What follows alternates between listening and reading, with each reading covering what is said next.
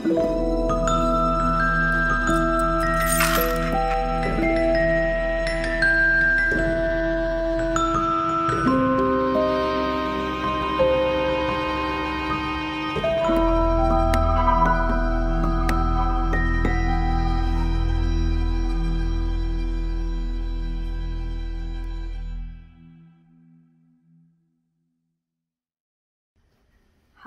everyone and welcome back to our channel. Today I am picking back up on a really old series, actually one of the very first series that we put up on YouTube like 6 years ago when we were operating under a different legal name.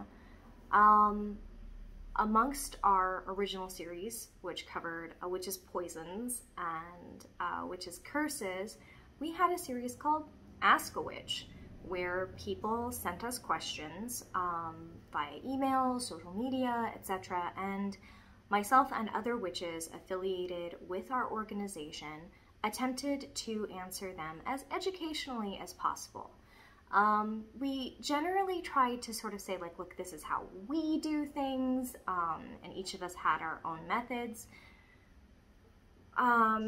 Whether it was Yen answering or me answering or someone else affiliated with our organization, we generally tried to present it as like, hey, this is what works for us, but you should figure out what works for you. These are just options. I do have some of those videos reposted, especially the ones from sort of 2018, 2019. And maybe some more of them will go up, or maybe we'll re-record our answers to them now that we have a slightly better setup than we used to have.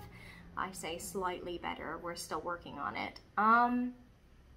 But by request from our followers and our students and our patrons, here I am, back answering questions. As always, you can email them to me, staff@sanctumofthecraft.org. You can leave them in the comments below. You can tell them to us on Discord. We're not picky about where the questions come from. This question I actually got on my personal TikTok, and I had to think about it for a little bit, because I don't actually agree with the ultimatum that you have to pick a side on this. So basically the question was that this student kept seeing some people on TikTok argue that the only thing that matters in a spell or any kind of a casting was the energy and intention of the caster, and that the ingredients or tools didn't matter.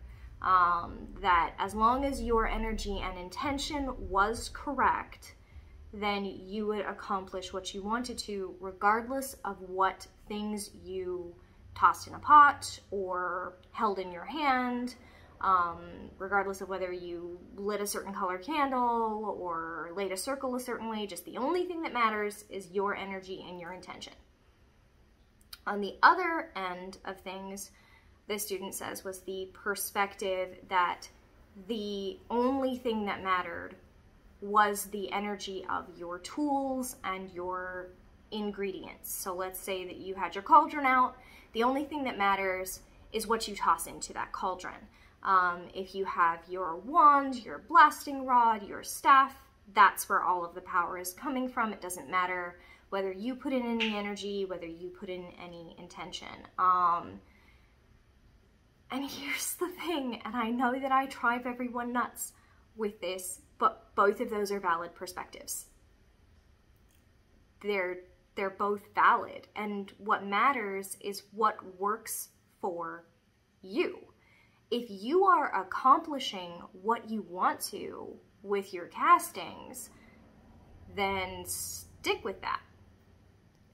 But these are different schools of thought, and to say that one is right and one is wrong, I'm just gonna say again what I always say: there is no witch pope.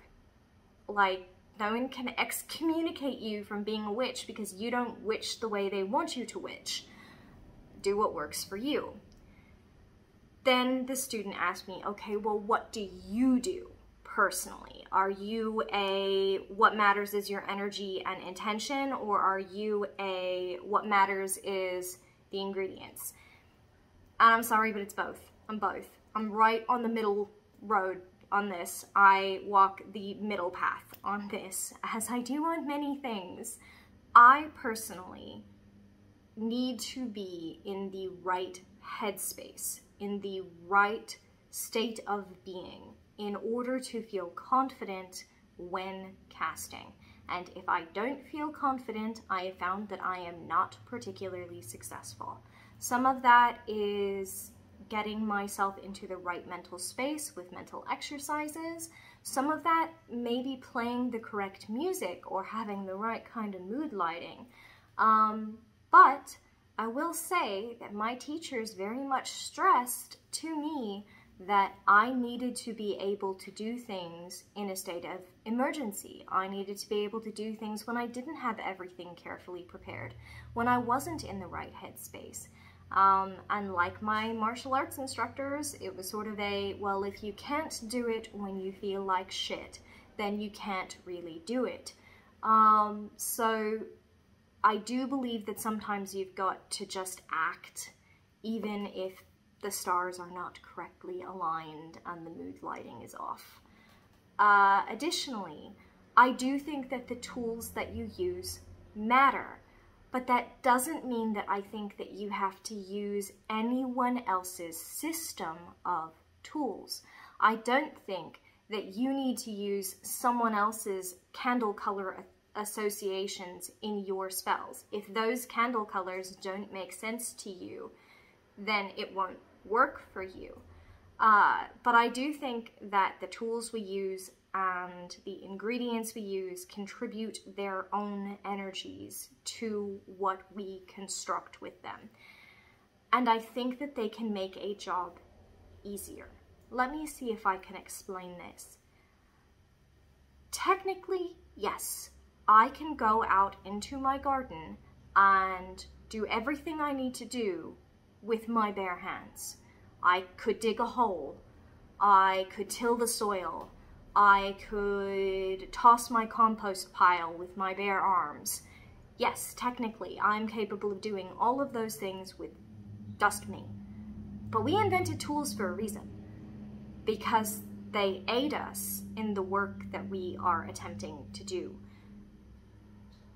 And before anybody says, oh, well, that means you're using a crutch, sometimes people need crutches. Ableist as fuck to say, I'm sorry, you can't ever use a tool to make anything easier on you. That makes you a bad witch. No, sorry, not on that page.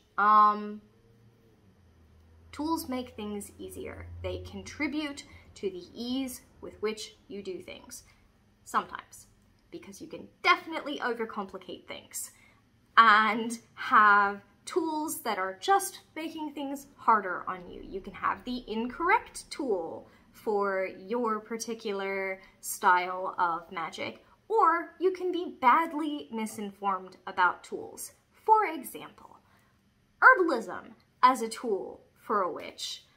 Ooh, is there so much bad herbalism in the witchcraft community? And when we talk about tossing ingredients together to make a spell, if you don't know the contraindications for that particular combination, and then you drink it or pour it over your skin or take a bath in it or, I don't know, masturbate with a wand smeared in it, seriously.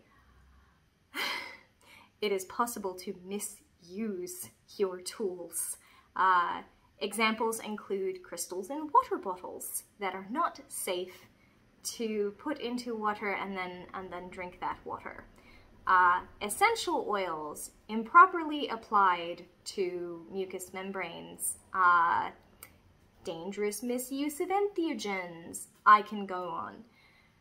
Do I think that tools can help you? Yes. But like any kind of tool, whether that's a power tool that you're building something with, or a medicinal tool that you're using to address issues with your health, you need to make sure that you are making safer, saner, and risk-aware choices from an informed place. So do I think that there's like a wrong way to make use of tools and magic? Yes, but it is not the way that I'm seeing everybody on TikTok say is the wrong way. All right, that's it. That's all I wanted to say. If you have any questions about my perspective, by all means, leave them in the comments below. Please remember to like and subscribe and send us other questions to answer for Ask a Witch. Sometimes it will be me, sometimes it will be someone else affiliated with our organization who answers, especially when it is more appropriate that they should do so because we don't all practice the same kinds of magic. Thanks for joining us. Be safe out there, everyone.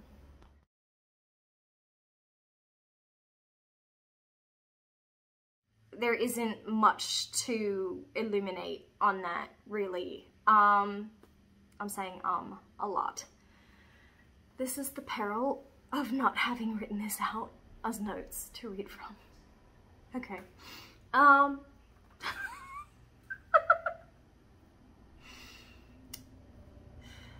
Lots of ums. So, different word.